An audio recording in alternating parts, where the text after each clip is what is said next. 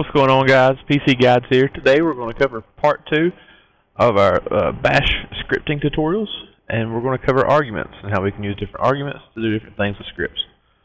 So go ahead and get your VM up and running, and let's go to a terminal. As soon as that comes up, we'll be ready to roll. Alright, so let's just make a quick script here to show you how you can use arguments and how they go, and I will tell you different arguments and the functions of those arguments. So let's do vim args.bash. Then we get that, so let's go ahead and put in our shebang line.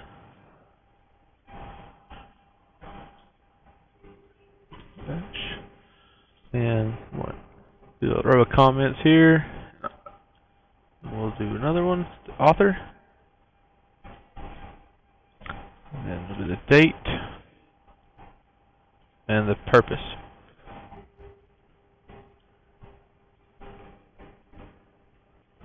Spelled that wrong. There we go.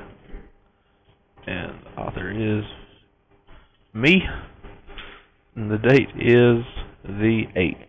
So January 8th,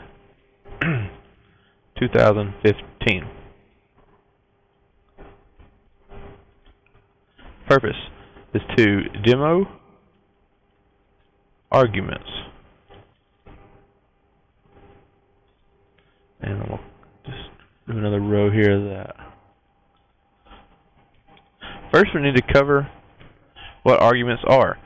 So if I type out $0, if I hit the right button, $0, this means the name of the script. So if I do echo $0, and we'll just show you right here. So echo -e double quote, and then do $0, close my double quotes, shift colon right and quit, and we got to chmod it. We'll chmod 700 on args.bash, and if we execute it, we get that, which shouldn't happen.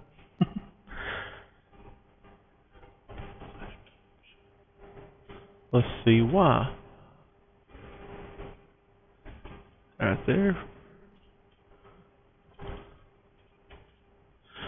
There we go. Problem is that it didn't do a / right there.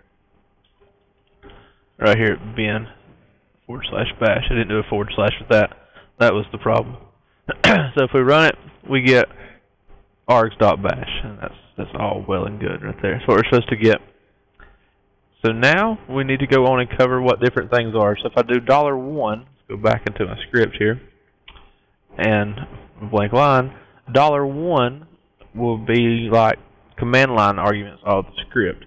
So $1 is the first thing passed in, $2 is the second thing, 3 is the third, and so on and so forth till you get to $9.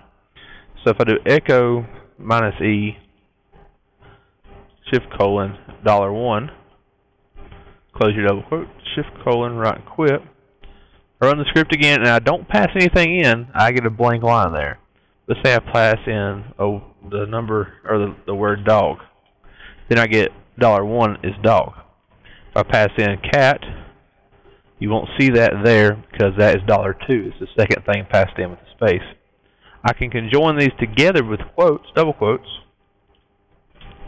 and it's passed in as one argument in case you wanted to use, spaces within your arguments. You can encase those in double quotes. And so that's how that works. And let's go on. Let's see, number of arguments. So let's go back to our script, and we'll do echo -e double quote $pound. This will tell us the number of arguments that we are using. So I can do a shift colon right and quit, run the script with cat and dog, and we are using 2. That tells us that we are using 2 arguments, which is what we wanted to know. So we're using 2 arguments. If I do, I don't know, cow, chicken, I'm now using 4 arguments, and so on and so forth until you get to just whatever number. I could probably do a whole bunch here. So I'm using 10 arguments at this point, and it just keeps going. So that will work to show you how many arguments you are using. And there's another thing we can do. We can do echo I for insert, echo minus E double quote, and we'll do dollar. If we do the dollar at symbol there, that will tell us all of the arguments. It'll tell us, exactly what they are. So if we do a shift colon here, escape, shift colon, right, and quit, we run this same one right here, this one, we get there's our $1 is right here, dog. We have 10 total arguments, and here it lists the arguments of what they really are. Now we can do a few more things here with arguments. Let's see, we can show you the PID for the script in case you need to know what the PID was for certain reasons. There's reasons you may need to know the PID for a script, so we can show you that. And it is $. And we'll do that, shift colon, escape, shift colon, right, quit, and then run it. And our PID is 3,405. You may need to know that for certain reasons in different scripts. I've never used that one actually, so I couldn't tell you what it is or why we use it. I know what a PID is, but I couldn't tell you why we actually use that because I've never had to use it. So that's going to be it for arguments. That's going to cover that. Our next one is going to jump into read. We're going to learn how to do the read command for in scripting. So just stay tuned, and we will jump on that. And here shortly, I'll do a script of just putting everything together. This may seem a little difficult with just different pieces here and there, but here pretty soon I'm going to do a script that will put all these things we just used together: arguments, read, echo. We'll throw them all together, and we'll make a nice script.